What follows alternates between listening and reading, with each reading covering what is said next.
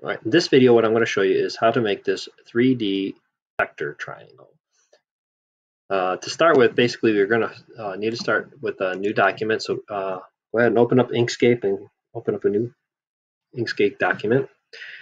And then once you're in, the first thing we're going to do is we're going to get rid of the page border so that it's not really in our, it's just kind of in our way right now. So we'll just go ahead and document properties under File, click on that, and then when this opens up, we're going to go ahead and uncheck show page border, and then you can close that out. All right, so the first thing we're going to do is we're going to click on our create a star and polygon tool, and we want one that is a regular polygon. That's this one here, and then we want to make sure that we have 3 corners selected over here. Okay, so then we're going to go ahead and drag out a triangle. And we want this triangle to be pointing directly up. So we're going to go ahead and hold Control on our keyboard, and we're going to snap it so that it's showing straight up like that. So then what we're going to do is we're going to go ahead and take the select arrow. Now, before you get started on this, the one thing you want to make sure you do is you want to have this triangle at about 50% opacity. So to do that, you're going to go ahead up here to Object, click on Fill and Stroke. That will open up our Fill and Stroke menu over here. And you can see mine is already at around 50%, but yours might be, when you pull that triangle out, at 100%. You want to take that opacity down to about 50% or so. Okay, so then what we're going to do is we're going to go ahead and right-click on this triangle, and we're going to duplicate it. Then I'm going to hold Shift on my keyboard, and I'm going to drag this triangle over to about right there. Then I'm going to go ahead and duplicate it again. What I want to do is I want to take this corner and I want to place it right there. Now over here I have some buttons that are selected over here. You may or may not have some of these selected. When we did the cube, we had this one selected. You want to make sure that your snap nodes, paths, and handles is turned on. If that's turned off, you won't be able to select any of these. So go ahead and make sure that's turned on. You also want to make snap to cuss nodes on. And then also you want this one here, it's a snap to path intersections. So we're going to have those 2 selected. Then we're going to go ahead and take that triangle, and we want to be able to snap it right to that intersection right there. All right, so then we're going to go ahead and take our Bezier pen. I'm going to click on this corner here, and I'm going to basically draw a shape all the way around, connecting each one of these points all the way around, and then reconnecting it to where you started. Okay, so then you have that shape there. So then what you can do is you can go ahead and click on your select arrow again. You want to click on each one of these triangles, pull them out, and we can go ahead and delete them. Like so. Then we want to go ahead and click on that other shape that we created with the triangles. I'm going to go ahead and turn that red. And I want to get rid of the black line that outlined it. So to do that, we're going to go ahead and hold Shift on our keyboard and click this X right here. All right, so then we're going to go ahead and turn our opacity back down to about 50% again. And then I'm going to go ahead and right-click on this shape, and I'm going to duplicate it. And then I'm going to go ahead and right-click on it one more time. I'm going to duplicate it again. And this time I'm going to make that green. And what I want to do is I want to slide this piece over so that it snaps over to that section right there.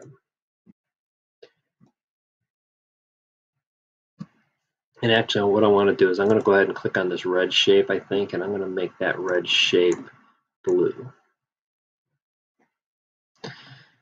Okay, so then we're going to go ahead and hold Shift. I'm going to click on this green shape over here. And we're going to go Path, Difference.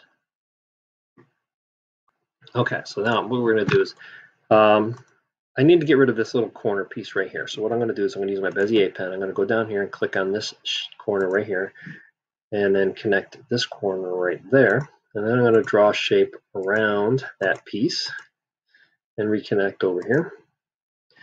And I'm going to take my select tool, hold shift, I'm going to click on this blue shape right there, and I'm going to go path, difference. Then I'm going to go ahead and right click on this shape, and I'm going to duplicate it. Then I want to go ahead and click it a second time here and get these rotation handles. I'm going to hold Control on my keyboard, and as I do so, I'm going to rotate this around so that it's perpendicular there, or I should say flat. And then we're going to go ahead and connect this corner with this corner right here. So I'm going to drag that down, and it should snap right there. Then I'm going to go ahead and hold shift, click on this blue one up here, so I have both blue pieces selected. And I'm going to go ahead and hit path, union. Then I'm going to right click on this shape, and I'm going to go ahead and duplicate it. And I'm going to turn that one green. And with these rotation handles still open or on, if you don't have them there, you can go ahead and click on it a second time, you'll get the rotation handles. Hold Control on your keyboard, and we're going to rotate this so that the top corner there is pointing straight up. Then we're going to connect that piece with that corner right there.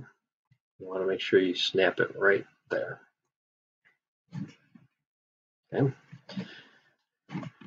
All right, so then we can go ahead and click on this pink shape here, and we don't need that anymore, so we're going to go ahead and delete that. So now what I'm going to do is I'm going to go ahead and click on this green shape. I'm going to hold shift, click on this blue shape. We're going to right click and duplicate. Then we're going to go to path, intersection. Then we're going to turn that red. So now what I'm going to do is I'm going to go ahead and click on this. I'm going to right click on this red shape. I'm going to go ahead and duplicate it. Then I'm going to go to hold shift, click on this green shape, and we're going to go to path, difference, path, break apart. So then you can go ahead and click off the graphic, and we're going to go ahead and click on just this green corner piece right here and pull that out, and we'll go ahead and click delete on your keyboard and just get rid of that. So then we're going to go ahead and click on this red shape again. We're going to right click on it and duplicate it. I'm going to hold shift, click on the blue shape. We're going to go to path, difference, and then path, break apart. So then I'm going to go ahead and click off. I'm going to click on this red shape one more time, and I'm going to go to path, break apart. So then I'm going to go ahead and click off the graphic. Then what I'm going to do is I'm going to click on this green piece. I'm going to hold shift and click on this red piece. And I'm going to hold shift and click, while I'm still holding shift, click on this green piece. So I have all three of those selected. We're going to go to path, union. Then we're going to do the same thing over here. We're going to do click on this blue shape. I'm going to hold shift, click on this red shape, then hold shift and click on this blue shape. So I have all three of those selected. Go to path, union. Then I'm going to go ahead and click on this green shape, and I'm going to right click and duplicate it, and I'm going to go ahead and turn it red.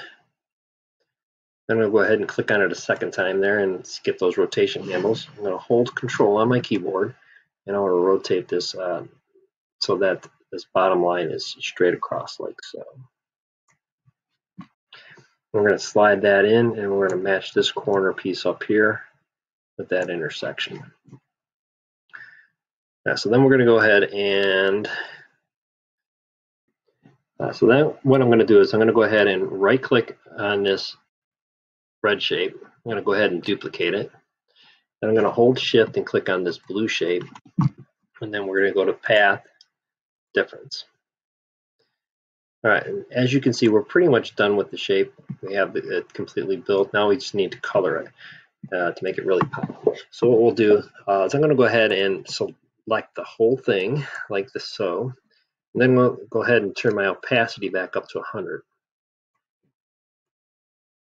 And I'm going to choose some colors. You can use the color bar down here on the bottom and choose a color family that you want to use. I think I'm going to go ahead and do like a purple one this time. So I'm going to go ahead and click on this one in this particular shape. And I'm going to make that my light color. So I'm going to make that kind of that light purple there. This one here, the red one, I'm going to make that kind of the mid-tones.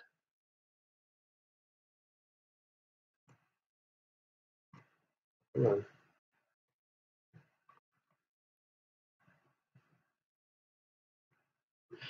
There we go. And then this one, I'm going to make this one the darker tones.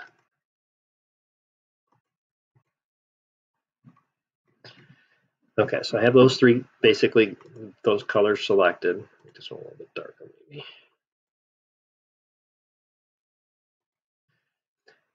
Now, in order to make them really pop a little bit more, what you can do is you can go ahead and we're going to use the gradient tool. All right, so here's the gradient tool, the linear gradient. We're going to go ahead and click on that. And actually, I'm not going to do it yet. I want to make sure that I pick on the right one. So then I'm going to go ahead and click on this light color one first, and then I'm going to go click on this the gradient tool here. And then we're going to click on the Edit Gradient button, this one right here. And you should get these two little handles. I'm going to go ahead and click on this right handle. And I want to turn the opacity up on that one to 100%.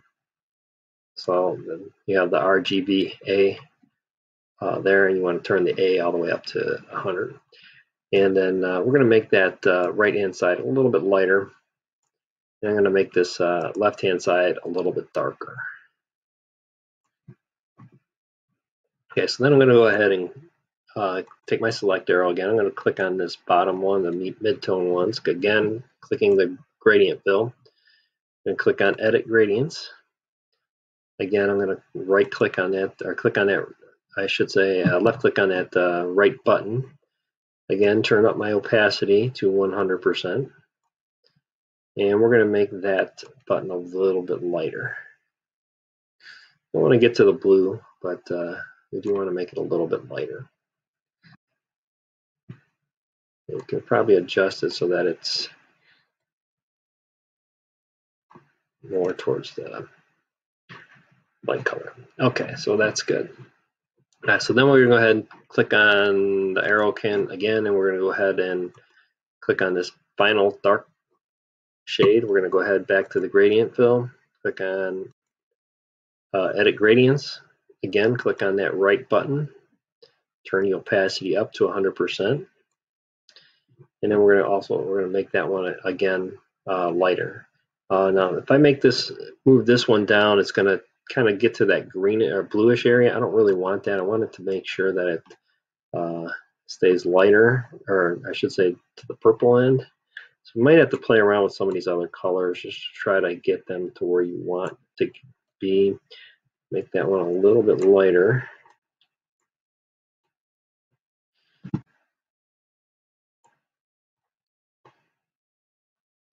There we go.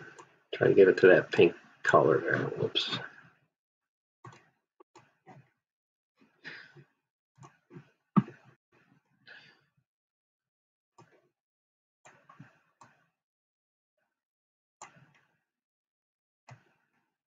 There we go.